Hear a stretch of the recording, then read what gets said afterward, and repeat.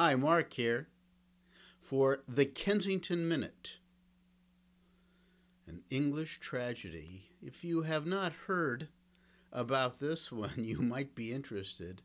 Britain produced far fewer turncoats during World War II than many other Allied countries.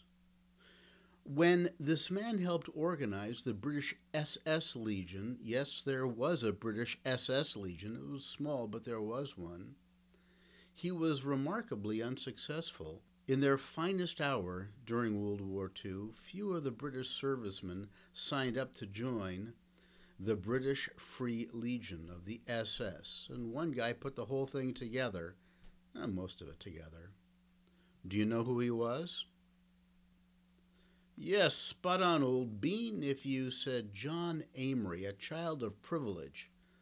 He was born to a British parliamentarian who later became a minister, and he had above-average intelligence and was reasonably attractive. So why did he embrace the Nazis? Well, as you know, he was not alone. There were those Mitford girls, Mosley, and that nastiness around the retired king and his American divorcee. All right, yeah, but treason was exceedingly rare among the British.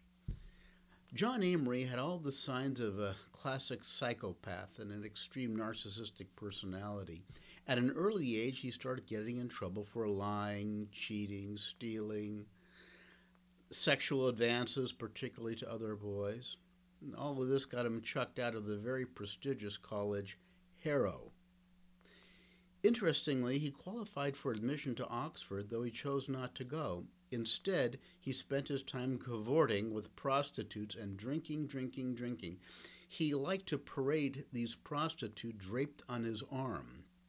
He was also a leech, and he started a lot of businesses that went bankrupt. He very easily got bored with things, a sign of a psychopath. But he saw a sign of opportunity and nationalism. It helped feed his sense of grandiosity.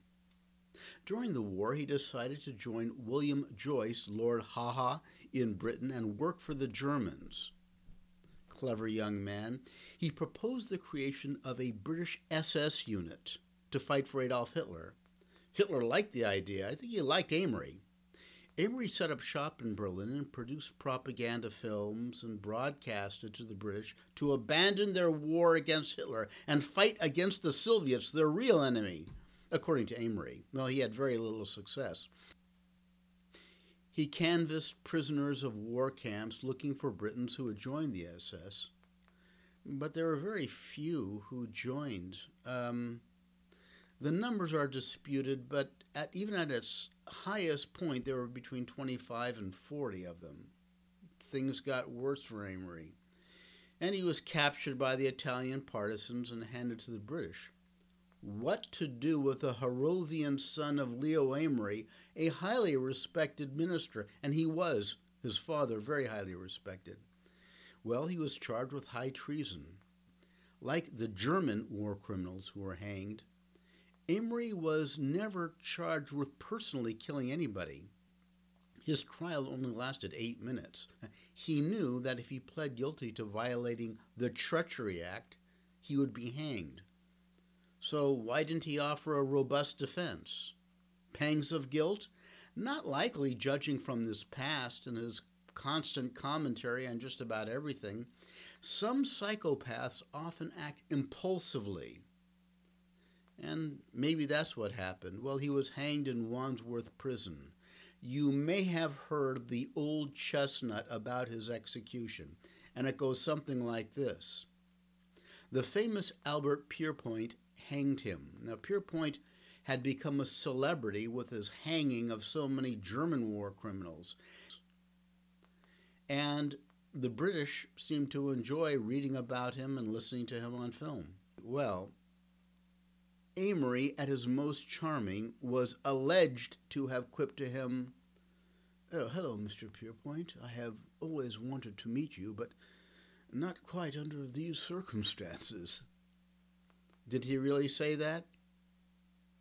Maybe. It's a good story. This Kensington Minute does not represent the official position of the United States government. Take the Kensington Challenge on our homepage. Out here.